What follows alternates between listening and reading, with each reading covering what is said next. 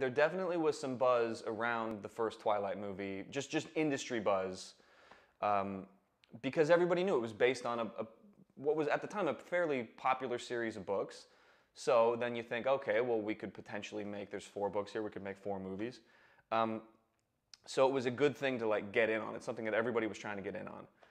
And then once I got the part and we got on set, I remember the first day on set, we were at a high school, and there were students at the high school. I don't know if they were in class that day or not, but anyway, there were students that were taking videos of us on set, and then those videos ended up online with like 50,000 views that night. So I'm going, okay, this might be something that people are going to be into. Amateur footage of the set. Just footage of us hanging out on set.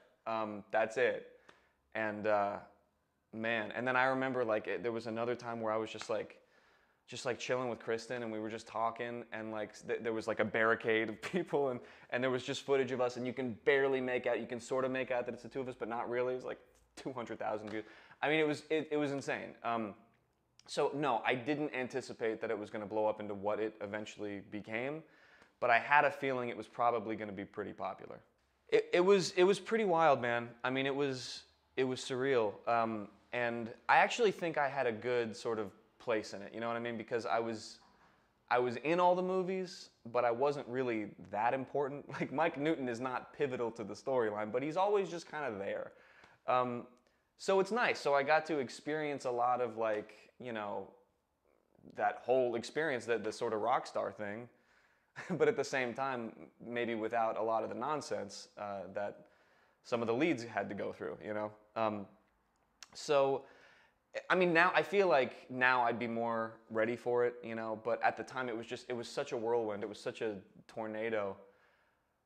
It would have been wild. It would have been a little weird to take on more than that, I think. But I mean, awesome to be a part of. I loved the role.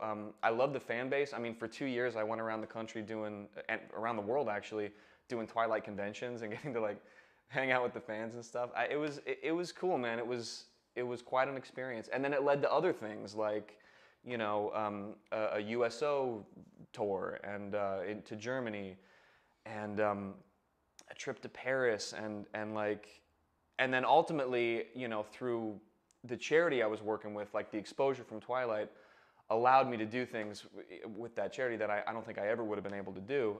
So all around, overwhelmingly positive experience. It was 5 years of my life, and it's something that, you know, is gonna come with me for the rest of my life, man. I mean, you know, honestly, like that, Twilight really is kind of the foundation on which I build the rest of my career, so I'm super grateful for it.